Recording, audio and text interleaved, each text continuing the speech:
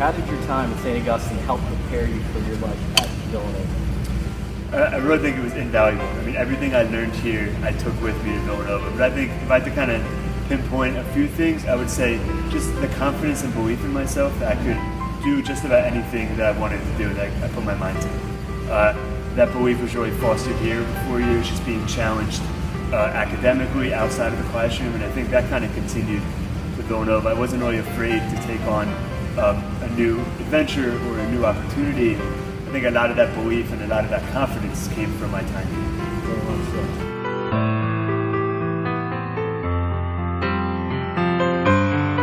All right, to no one's surprise, you had quite the decorated academic career at Villanova.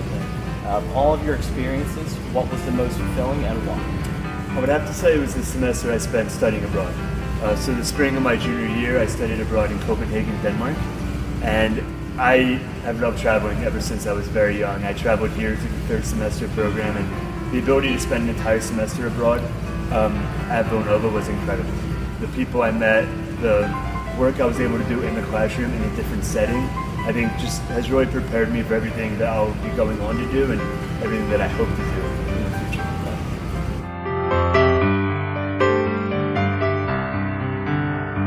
What advice would you give to the newest crop of young alumni from this year's prep class of 2016? I have to say, just don't be afraid. Just kind of go for it. Take advantage of every opportunity. Don't be afraid to do something that may be outside of your comfort zone.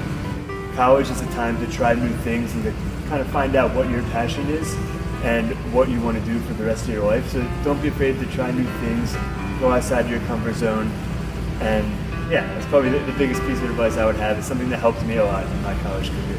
Great answer.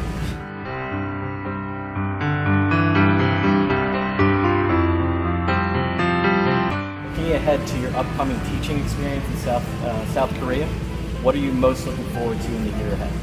I'm just excited to be able to live in a different culture and to immerse myself into that culture.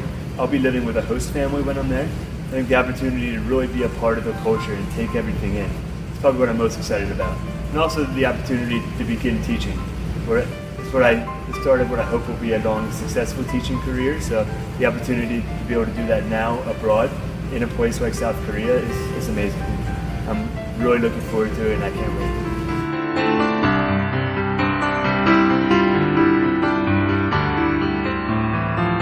Now for the most important question of the interview.